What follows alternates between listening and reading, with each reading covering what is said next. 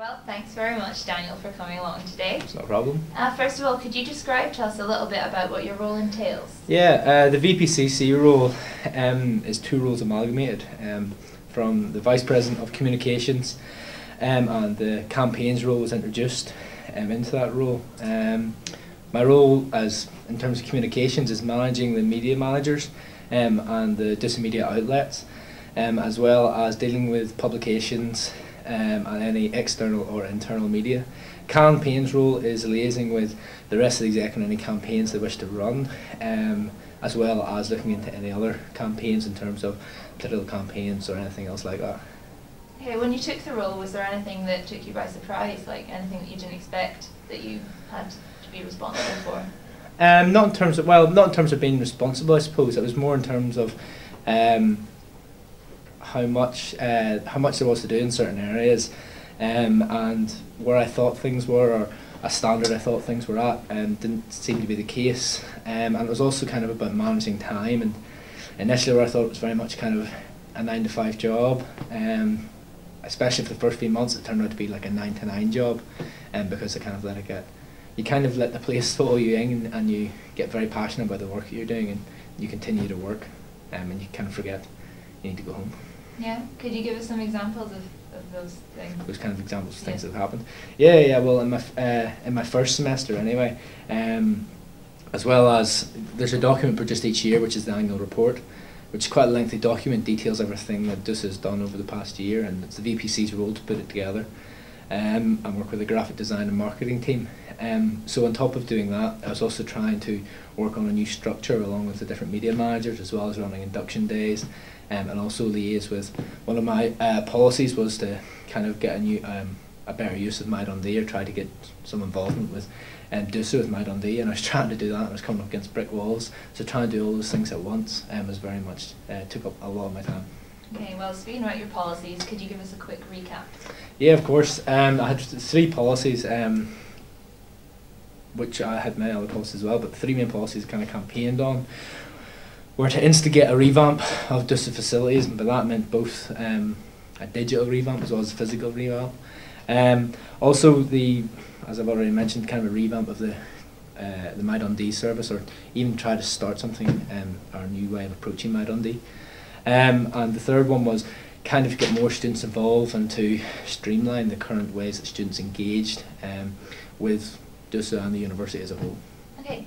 Could you tell us about some of the things of DUSA facilities that you have revamped so far? Yeah, well, I can't. Well, you may be aware there's a new website that's just been created. I've played a large part in that, along with the previous VPC, Nav Cornwall, and he last year worked on a part with Rob, and I worked very heavily with Rob this year to get up and running.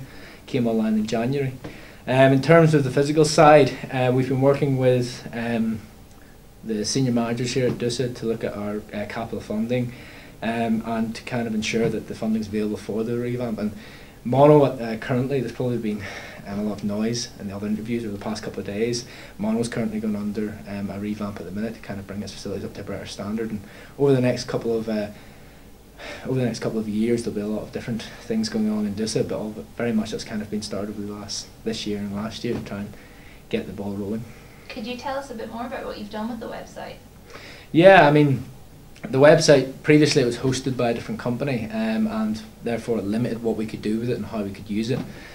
So what we've done is we've taken the website under our domain, and that was contracted out to ICS. They created the website in conjunction with us, and now we have complete control over it. So really we're trying to increase the usability of the website, make it more user-friendly, and also it allows us to host information in a different way.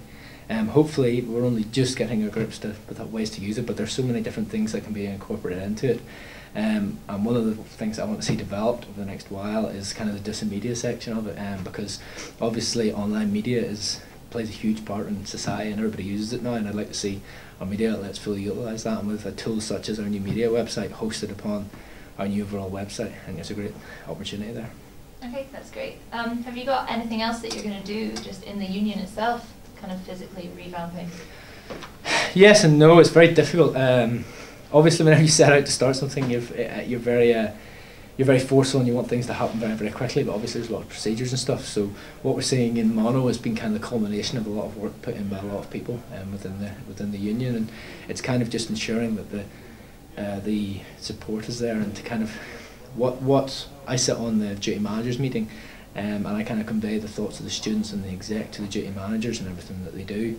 And one of those things is a revamp of the facilities, and to say, well, why don't we try this, or this facility would be better if it was this way or whatever. And sometimes that's completely wrong, sometimes it's right. It's very much just giving a student opinion upon the things that are stated, but hopefully as a result of that, different things can be developed and we can move forward.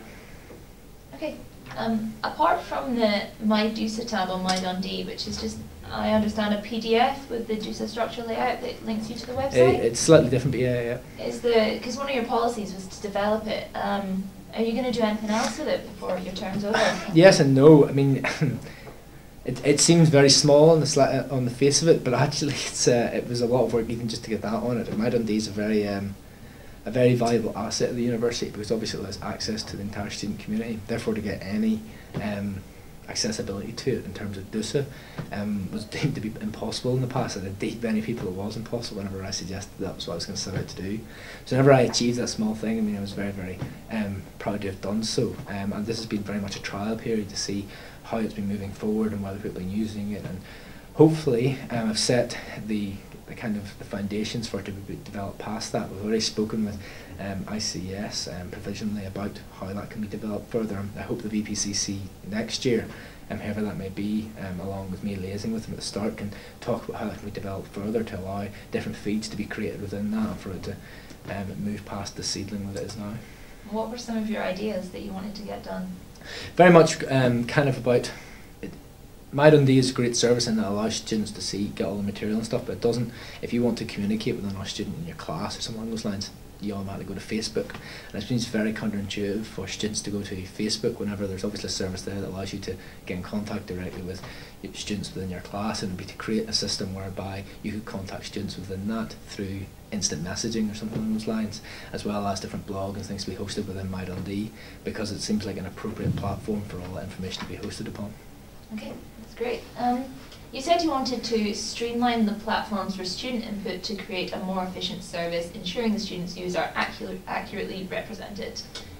Could you explain a little bit more about how you're making sure that our views are accurately represented? Yeah, of course. There are different things we're trying to do to ensure that. The SRC this year has actually produced a number of different motions that have been very interesting, and we've kind of encouraged debate amongst that. Also, one of the things I'm liaising with our online marketing manager at the minute to try and utilise different aspects and different widgets that can be added to the website as it currently stands, because obviously we've not had that potential before. The ideal situation being that the website becomes more than just a website, and actually becomes a tool to allow us to engage with the students and get their feedback. And we have been trying to work hard this year to try and ensure that whenever there are different issues brought up by the student community, we react as quickly as possible. One of those has been that previously in the year there were issues regarding the use of slang terms and derogatory terms, or deemed derogatory terms, in posters, and we looked at that as an exec, and after in-depth discussions with the SRC and stuff, we came to the conclusion that we would support the students' views in that, and that we as an organisation would not use those kind of derogatory terms in the future, to try and ensure that everybody's views are equally represented and nobody's offended in that sense. Okay, that's good. Okay, what do you think is your biggest personal achievement this year? The biggest personal achievement, I don't know. I mean, it's very difficult. Very little that you do within the organisation is independent. You don't really do very much. It's just your own work as such. One of the things that I'm probably most proud that's been achieved this year, thus far, has been the development of the media outlets as a whole, and that's been with the media managers who have done a great job this year in bringing them on from where they were last year. Especially even DUSATV and the setup and everything is not something that would have happened last year, and I think that with the way things are standing and stuff, and discussions talking about how DUSATV can be used and DUSA media as a whole should be invested in, and because it's obviously a way to engage with the students that we've never really considered in as much depth before. And hopefully, I mean, if that was the one thing that I was to leave after helping develop this year, I'd be happy with that, because I think that student media plays a very important part in kind of the student experience as a whole, and hopefully that can be developed upon after this year. Okay, so what about your biggest failure? Biggest failure? I suppose my biggest failure has been that it's very difficult. Whenever you come into the role, you're all bright-eyed and you think that you can kind of do things very, very quickly. And even with the policies and every individual's policies, at the very, very start, whenever the exec meets, you go through everybody's policies and you deem which ones are viable, which will benefit the students' community is the best, and they become part of the manifesto, and then you work upon that manifesto. And you work tirelessly towards that, but you're under the illusion almost that this is an easy thing to do, and as is evidence with the My Dundee tab, it was incredibly hard just to get something as small as that to do. And it kind of, I think I would advise all future execs to come in understanding the responsibility and the difficulties that they'll face whenever they try to get things done. I mean, you have to really persist to try and ensure that the students' views are represented and that things are put into place. Okay. What can we expect to see from you for the rest of the year? There's a couple of things. Up until now, a lot of my time has been kind of taken up with different publications and kind of the communications aspect of my job, especially dealing with DUSA media. And recently, at the weekend just passed, the appointments took place of the new media managers, which is a new process, but it was very successful. I hope it continues in years to come. Over the next period, going to be concentrating more on the campaigns kind of side of the job.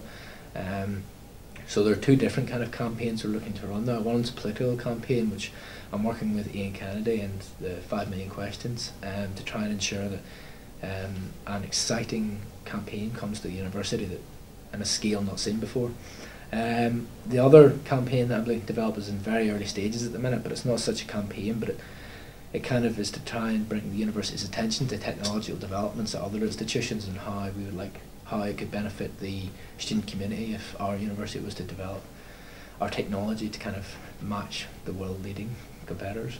Yeah, I actually meant to ask you about the campaigns. Have you done any yet, or is it just these ones that you're planning? No, I mean, as I said earlier, I mean, no exec works independently, and whenever it comes to the campaigns kind of side of it, different individuals in the exec run the different campaigns, and I liaise with them on that. So Sarah Getgood runs campaigns in regards to student welfare, and Anna Dimitrova has already done the RAG week, and over the next few weeks she's going to be looking into the International Festival, and that's another campaign that we're running, and I kind of liaise with the different parties throughout that to ensure that everybody has the support they need. And the campaigning role is kind of, it's one that oversees a lot of what everybody else does and allows me to work with individuals where they need it. When they take the front, whenever they take the primary lead in those roles, I support them in any way possible to ensure that they're kind of successful, which I think has been evidence this year. And hopefully with these campaigns, both myself and Ian and Anna and everyone else tries to run in the rest of this year are equally successful, if not more so. Okay, could you tell us a wee bit more about the campaigns that you're planning yourself? Yes and no. The political campaign hopefully with 5 million questions is looking to take place in April, hopefully to bring some political speakers to the university in a campus debate, whereby there'll hopefully be an interview process. I'd like to have it covered by DUSA media, whereby there'll be questions asked about the referendum and the effect that will have on higher education. So hopefully it'll be something that will really engage in students, because it's obviously something that will have a large effect on students. But we'll have to see. Hopefully it'll develop over the next few weeks, but it's something I'm pushing very hard to get in place. The other campaign, I suppose, to kind of get a recognition in the university towards developing technology, is something that I'm personally very keen to push forward, and hopefully that will take place in May. And it'll be based upon technologies that are available at all the universities and how our university can utilise the experience of other institutions to kind of further ours. Okay. More examples on that? Unfortunately, I can't, otherwise I could potentially damage the chances of the campaign happening. Okay, that's fair enough. What do you think you've learned most while being in this position? How to manage my time and expectations. I think that, as I said at the very start of the year, I kind of was under an illusion of what my expectations were to an extent. I had very expectations of what I wanted to achieve, and I have achieved a lot of those expectations, but there's still some that I want to achieve and may not achieve at the end of the day. And equally managing my own time and recognising that it is a job at the end of the day, and therefore it can only take up so much of your life, and you have to have something outside of that. And hopefully that's something I can carry through into the rest of my life and not just be working for the duration of every day of my life. Thank you. And if you could give one piece of advice to the future VPCC, what would it be? It would be to manage their time and to have a structured approach to everything, because I think if you have a structured approach, then it's easier for people to understand what you're doing and why you're doing it.